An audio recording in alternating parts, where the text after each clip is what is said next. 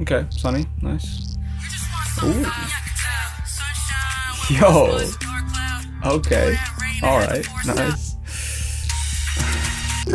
Oh.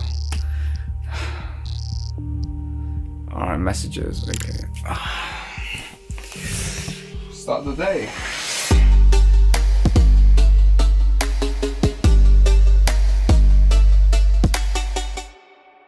What's good, everybody? Welcome to another episode of Unscrambling the Edit. If you're new to the series, I basically recreate effects and transitions from videos that I've seen, and then I teach you how to do them. This time, we're actually recreating a video that I made during the midst of this, pandemic flu thing that's going on. And I called it the eye ring or something, but it did really well, so I'm very happy about it. And I got a lot of questions of how to make this effect. So in the spirit of this series, we are going to break down how to make a hologram come out of your ring.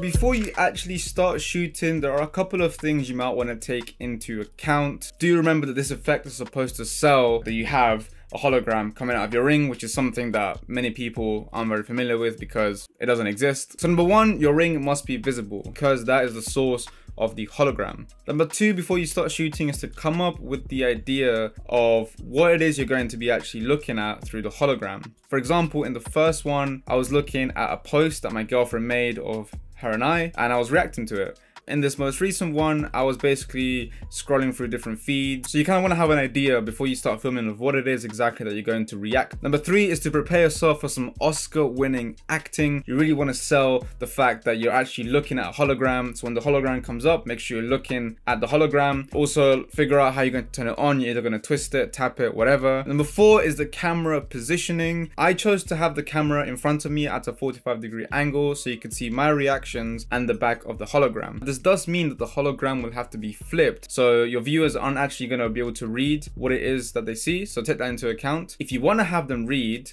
you're going to want to be kind of over the shoulder, but you won't be able to see the reaction. So maybe if you're not that good at acting. Number five is your camera settings. You want to make sure that you're shooting at a high shutter speed because you're going to be doing some tracking in this effect. And when you're tracking, if you have a lot of motion blur, it's going to be very difficult for the software to track the points. I shot this one at 1/100th of a second and I was recording at 25 frames per second. And with all that said and done, let's get into making the hologram. So the way that I got my hologram screen recordings was by going on Google Chrome, going to Instagram, BBC News and weather sites, and then hitting F12 on my keyboard. Now this brings up the inspect element interface, and I know it looks really weird because it's like HTML, but all you have to do is on the top right where it says toggle device toolbar, if you click it, it basically takes you from desktop mode to mobile mode. I essentially just recorded using my screen recorder that mobile section. I also found a loading screen to use when the hologram first pops up. So I then went into Premiere Pro and then selected the clip I wanted to use and did right click, replace with After Effects composition. So now we're in Adobe After Effects with my clip. I got myself in quite a funny face. And we also brought in all the assets into our project panel. So the first thing you want to do is actually track your ring because that is kind of the foundation of this effect. So if we go to our tracker, if you don't have this, just go to Window and click on Tracker. And then we want to do Track Motion. Then we get put into the layer tab and we have a tracking point. So if we just drag this onto our ring, and all you have to do now is just click the Analyze Forward button and it'll start tracking your ring. So once we have our tracking points, we want to make a null object by just right clicking in this open space, doing new null object. And basically the null object will function as a box where we're going to store all of the tracking data so it can be referenced later by other things that we put into it. So now that we have our null object, we go to our tracker where it says edit target and we want to click null 3, click OK, and then we want to do apply X and Y. And I've actually scrubbed through. You can see that this box is now tracked with our ring. So now let's actually build out the hologram. So to do that, we bring in the screen grabs that I got. As you can see, I got some Instagram shots. Essentially, I wanted to react to only from here to there. So at the beginning, I just press Alt left bracket, that kind of cuts anything before that. And when I get to the end of the reaction shot, say this, I'll do Ctrl+Shift+D, which splits the layer. And once you've done this for all your clips, organize them to come up at the same time that you're reacting to them. For example, the first thing I want to see is the Financial Times, and I kind of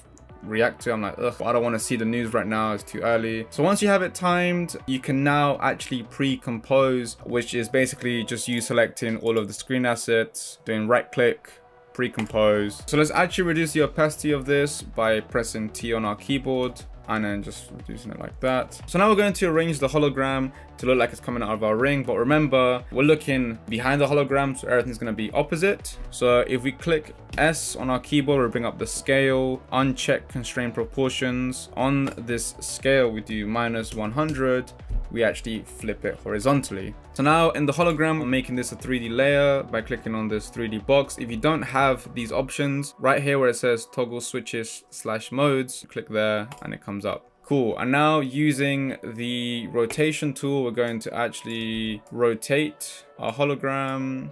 We can also change the scale. And this is very much dependent on how yours will look. So doing this roughly, it looks something like this. You can see we've got our perspective. Now, if you remember how we had the null object right here, and if we actually get this pick whip and drag it to our null object, and if we actually scrub through it, we can see that our hologram has now been tracked to our hand.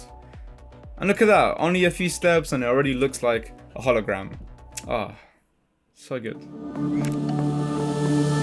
Now this is the fun part. This is where you actually make the hologram look like a hologram. The way that I did it is I went to the effects and presets and I searched TV. And there are 3 different TV effects, but I used Bad TV 3 Weak.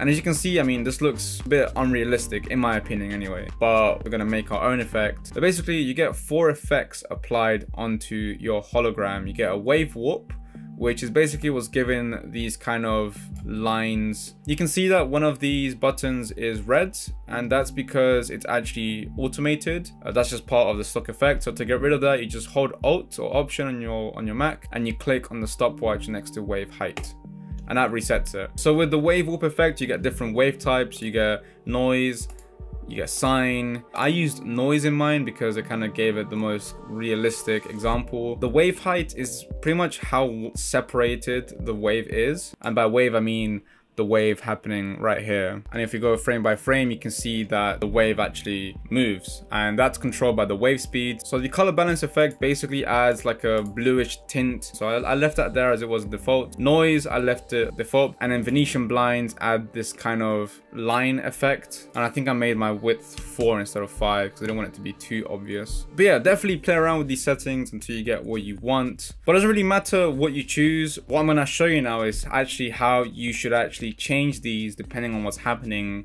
in your footage. For example, you look at the beginning, it starts off thick, and that's because you can see my settings now. My wave height is 135 and the width is 1. But as soon as the screen actually appears, it kind of goes up to have a wave height of 82, a wave width of 2, and then it goes back down to 3 and 3, which kind of gives it that kind of stable look.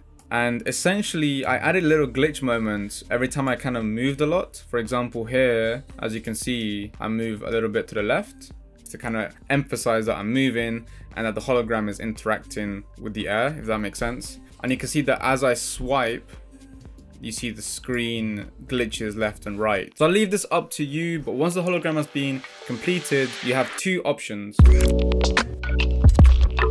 If you want attention to detail, you can add reflections to your eyes of the hologram like I did in the video. Very simply, you track each eye position, you copy the tracking points to a brand new null object, then you duplicate the hologram and you just pick whip it to that null object. And then whenever you close your eye, you just want to reduce the opacity and increase it again when you open the eye. And then you have reflections on your eye of the hologram. These are very subtle and quite difficult to see if you're watching this on your mobile phone, but if you're doing it for a video on the screen, then it'll be something cool that you can add on. The other thing you can do is just jump straight into the glow on your face. So again, very simple. You just copy over the hologram effect, you make it fit your face or whatever it is the glow is going to go on. Then you add a Gaussian blur and you increase the blur until you can't really make out the details. So once you've got that done, that's pretty much it for the hologram. The other things you want to do now is personal preference, but I made my ring glow to show the notification come up. This is very simply just getting a pen tool and drawing out a line, and then I just frame by frame move the path to match the ring, and it's only for a few frames because it's just a very quick notification. And then the other thing is to add a little tail underneath the hologram. It's a very simple step. I just drew out a shape, I added it to the same tracker for the ring, and then just reduced the opacity and copied over all of the effects from the hologram onto it. So as you can see here, I had to mask my finger because it was kind of crossing it. I'm not sure if